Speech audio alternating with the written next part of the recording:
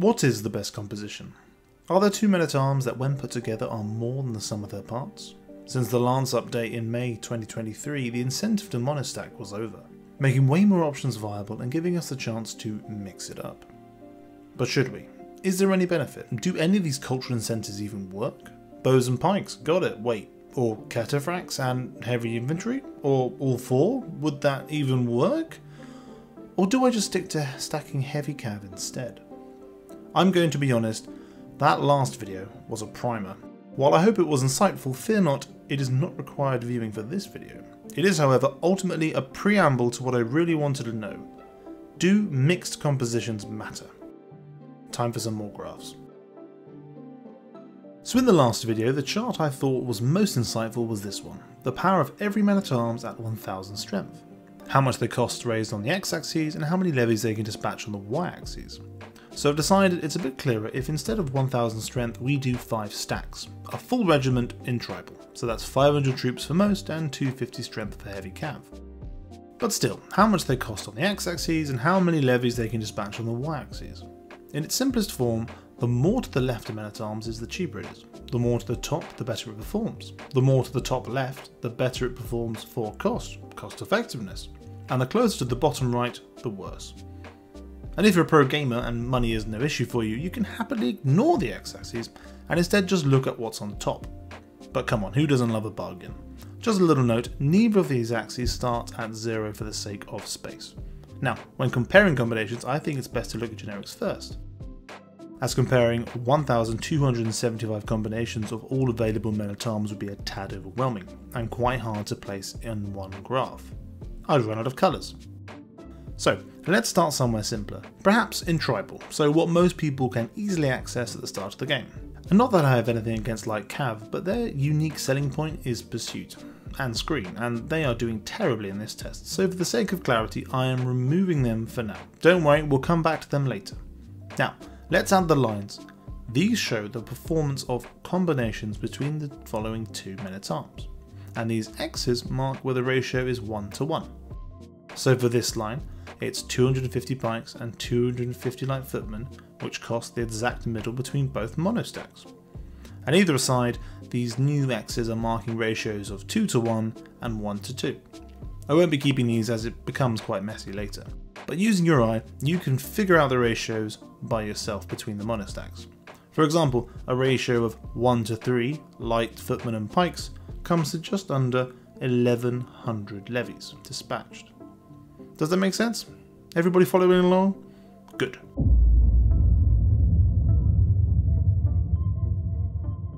The first thing you may notice is the combination of light footmen and pikes at 3 upkeep perform better than bowmen, capable of dispatching more levies for the same price. Another odd thing is the combination of pikes and bows is worse and gets worse with the gap between this combination against light footmen and pikes getting bigger as you spend more coin, up until a point and then converging towards just pikes. If we look out further, we can see light footmen and heavy infantry performs much better than bows and heavy infantry. So what's happening here, and why is it curving? Let's hold that thought. For now, let's jump to early medieval and include heavy cav, which ups the maximum levies dispatched further, though for more cost. We can see that here, pikes or heavy infantry and heavy cav combinations are doing far better than heavy cav mixed with bows or lights, for the same cost beyond 4.5 upkeep. A 200 levy difference at peak, pikes and heavies having a 20% boost over bows. Finally, let's jump to high medieval where crossbows enter the stage, and here we have quite the power spike. Same cost as pikes, but way more powerful. And that is every generic man-at-arms bar light cav on the graph. But for sake of completeness, even though it gets a little busy, here is also light cav. So back to this curving. If you look at just bows and lights, you may expect that at a ratio of 1:1 will give you a number of levies dispatched exactly in the middle, but actually combined they dispatch more levies than one may guess. Most of the time, men-at-arms can be broken down into damage dealers and pain sponges. And for this combination, light footmen are able to take damage away from the bows, giving the bows more time to deal damage. They are working in synergy. Admittedly, the gains are modest, only around 1% more levies dispatched at peak, What a shame. That said, if you were looking at light footmen and armoured horsemen, the synergy is much better. Over 10% better at peak, and 10% better performance for nothing. Yes please. Counter to this, looking at just pikes and bows, at a ratio of 1:1, they are performing worse than the exact middle. A little less levies dealt with than expected. The problem being that the damage dealer is cheaper, and the pain sponge more expensive. The bows are getting killed off quicker, and the pikes are buying time to defend a unit that's, well, already dead. They are working antagonistically. Again, these differences are small and perhaps pale in comparison to the influence of terrain and countering, but comparing these combinations as a whole, there are real differences in power, and should be considered if you want to transition to higher quality troops to get the most damage possible. We can see that lights or bows mixed with armoured footmen at 4.5 gold are way worse than just pikes, over 100 levies difference for the combination with bows. So perhaps, if money allows and depending on how quickly you can move through the tech tree, going through pikes instead of skipping to heavies performs better. So, what are the key takeaways? Are bows just terrible mixed with anything? And should you transition from lights to crossbows and from crossbows to heavy cav? Maybe. I think we need more information.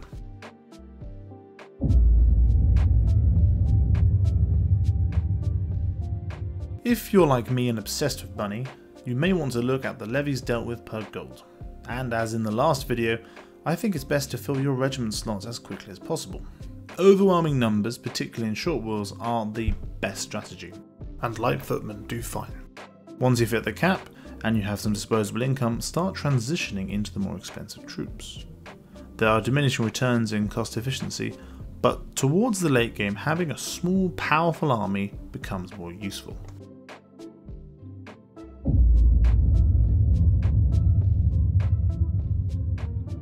And as with last time, you cannot avoid talking about terrain. It dominates the performance of men-at-arms and their combinations. For this video, I think we should look at Europe. Western Europe specifically, as that's a popular place to play, and where all these generic men-at-arms have bonuses. Places like the Middle East, India, Scandinavia and Byzantium have their own terrains with cultural specific units, traditions and DLC. And I don't want to review every possible combination now and litter this video with asterisks. This region here does have the Gendarme, the Hohentar and Landsknecht, but they are not unlocked until late medieval, so you'll be doing with generics until then anyway. With the graph currently, as none of the men-at-arms have bonuses in farmlands, this is actually how they all perform in farmlands. So if you're defending prime real estate like notable capitals, Paris, Prague and Amsterdam, this is how they perform. But if we're looking at lands around, typically plains, which dominates most of northern France and Germany, then heavy cav gets a huge spike of power. Pikes and heavy cav doing well and crossbows suddenly doing horrendously. Moving to hills, we see something wonderful. That pikes and horses, when alone, perform relatively well, but together, with a ratio of 1:1, are more than the sum of their parts. Essentially, pikes help out the heavies in their weak terrain, and otherwise bows make a bit of a comeback. Moving on, here are the troops in mountains where heavy cav plummets in use, and here they are in forest where light footmen are pretty good. And that's all the places that really matter. If you're wondering about cost efficiency because you are, like me sadly, not a pro gamer, here are the cost efficiencies of every terrain: plains, hills, mountains and forest.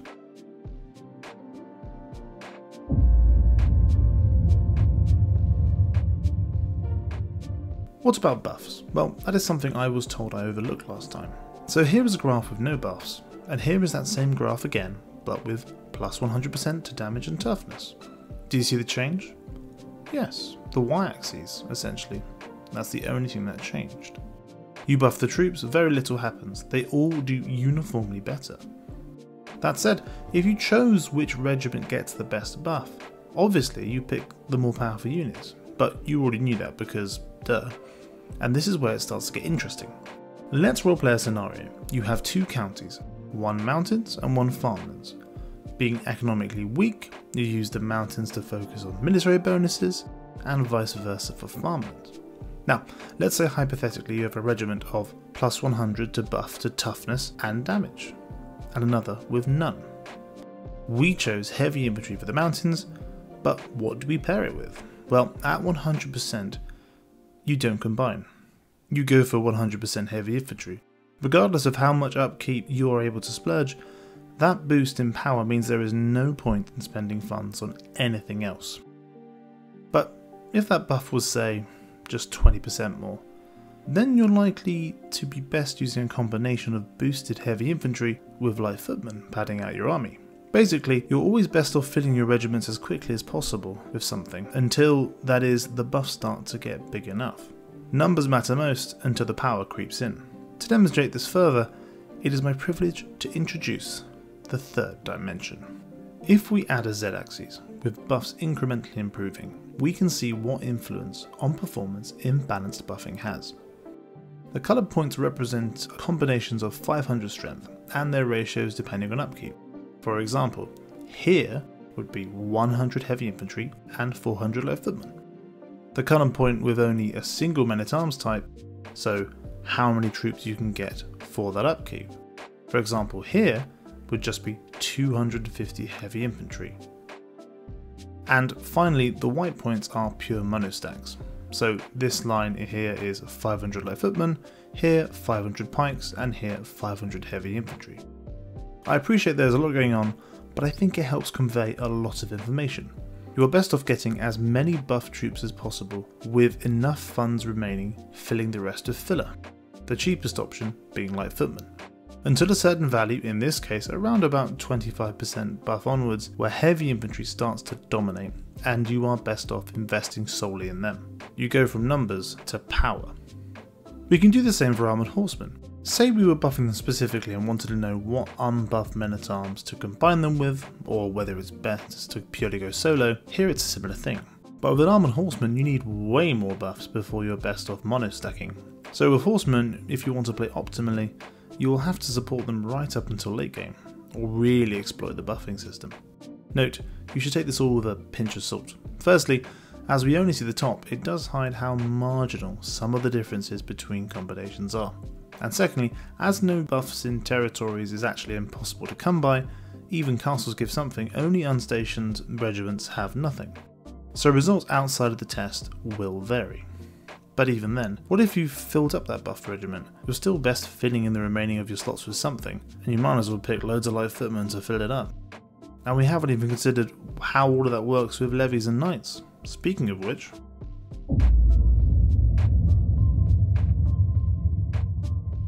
so what about knights and levies? I know that some of you, when building your doom stacks, bring along your knights. So let's say we add 5 knights at 20 prowess each to join your men-at-arms in battle. How does that change it? Now, 20 is quite beefy, but I really wanted to emphasise what impact they have.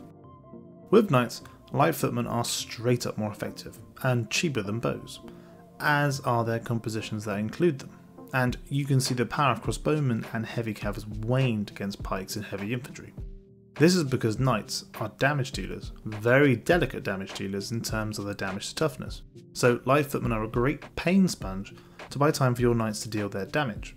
That said, I say buying time as you won't always want to buy time for, say, enemy reinforcements. Also, knights can get injured and killed, and the longer the battle, the more likely that is to happen. It can get into a whole world of probability which is way out of scope for this video. But just a quick note, I know late game many people essentially end up working with a professional army composed of just knights and men-at-arms, so knowing what works well with them is always something to consider. If you add levies, the opposite happens. Levies are considered cannon fodder and therefore a pain sponge, so troops like bows, crossbows and heavy cav can deal their damage whilst reducing losses, and because of their losses are reduced, they continue to deal more damage, and when fighting less troops, can speed up the battle. So swings and roundabouts really. If you want to add both together, they sort of cancel each other out, but the distinctness of each combination drops as well. The differences become flattened as, well, the levies and knights themselves influence the outcome of the battle.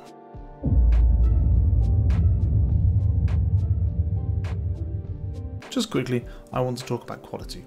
One argument thrown is that which troops you should use changes depending on the quality of enemy you are fighting. Now, I've put them up against levies, numerous and weak. but importantly, ubiquitous in the game. But just to demonstrate it, here is a graph where we increase the quality of troops you are fighting, going from 100% levies to eventually 100% heavy infantry, with countering removed. And as you can see, nothing much changes.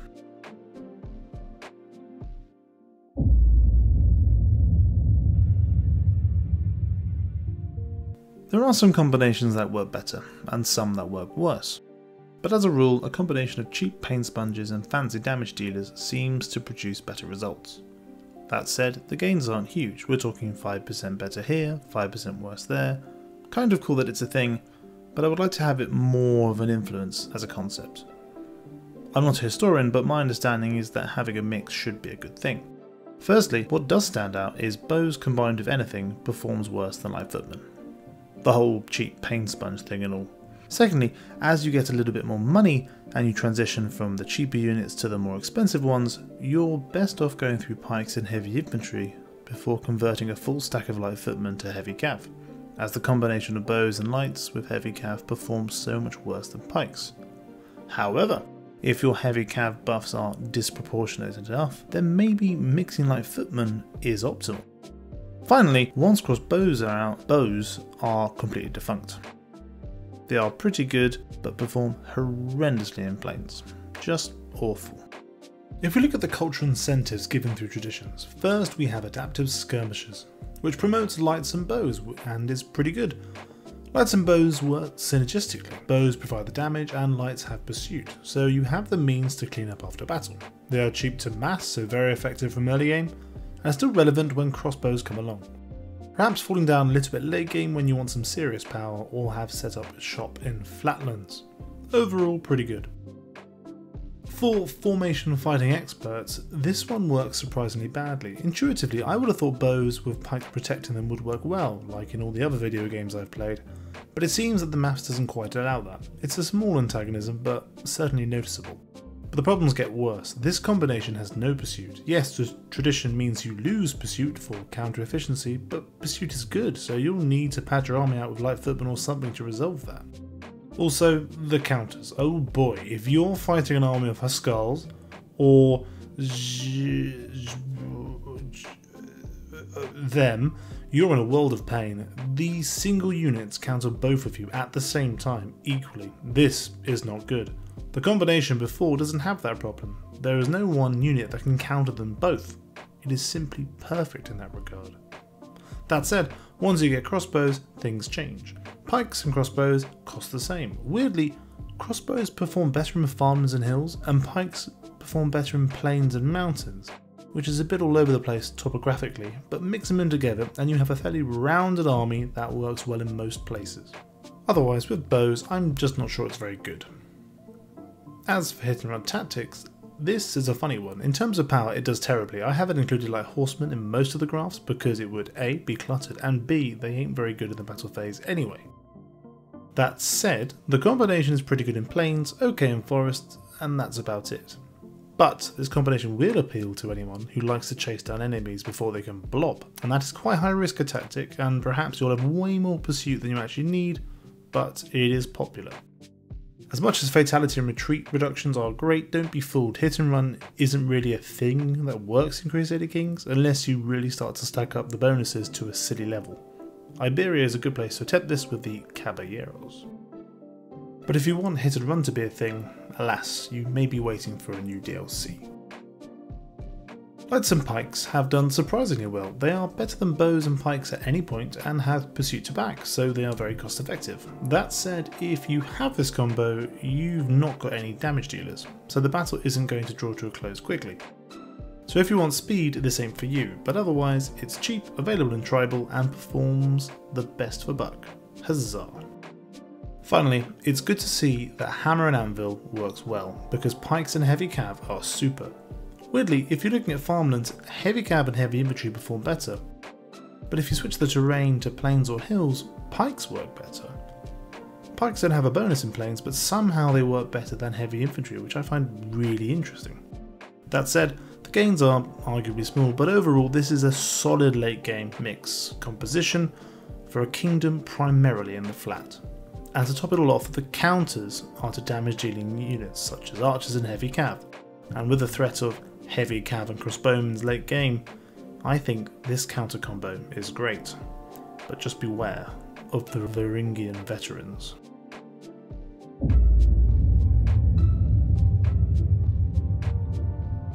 So, if you're looking at raw strength without concerns for money, is there any mixed composition that performs better than a mono stack? No. Heavy cav is better in plains and crossbowmen clearly better in hills. Do I think the synergy of combinations is as important as the influences of terrain and countering? Also no.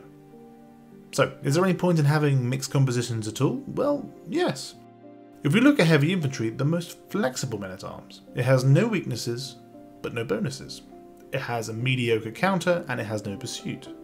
It works everywhere, but it's lacking for the strategic-minded. Heavy cav and crossbowmen, on the other hand, have massive weaknesses, but great bonuses. They have incredible base power, they have good counters, and in the case of heavy cav, it has pursuit. They are specialised.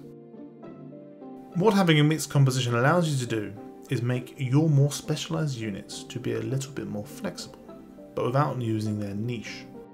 Whether it's helping in other terrains, or with costs, or acting as fodder.